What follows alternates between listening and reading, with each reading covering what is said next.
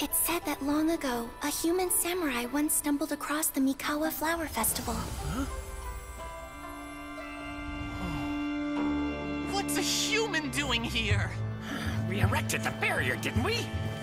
What a pain. The yokai at the festival began discussing how to drive away the human. Huh?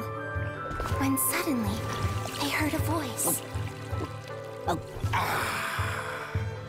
This is our festival, and the point is to have fun.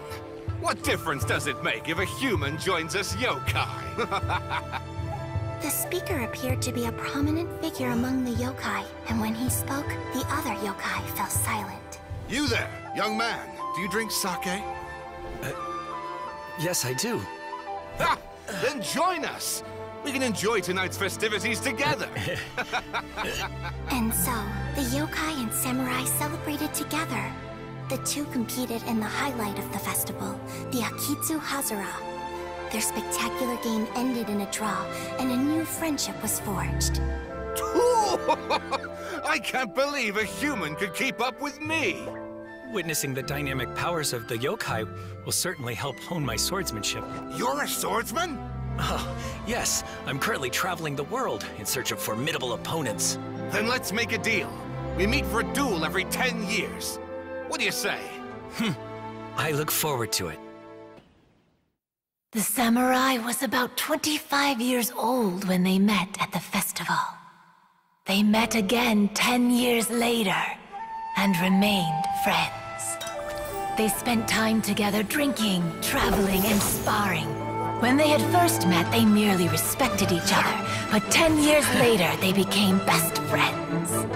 After another decade, the samurai had reached the pinnacle of his swordsmanship and won their duel by a narrow margin. Kamai was so astonished by his defeat, he gave up drinking and began training to become stronger for their next duel. However, another 10 years later, Kamai did not meet the samurai.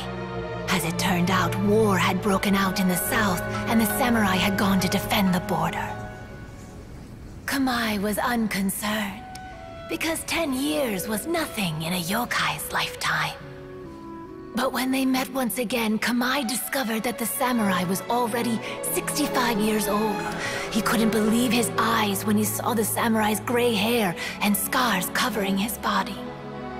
Hey, old friend. Can you still wield the sword?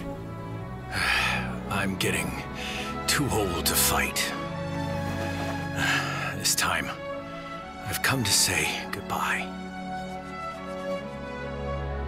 I see.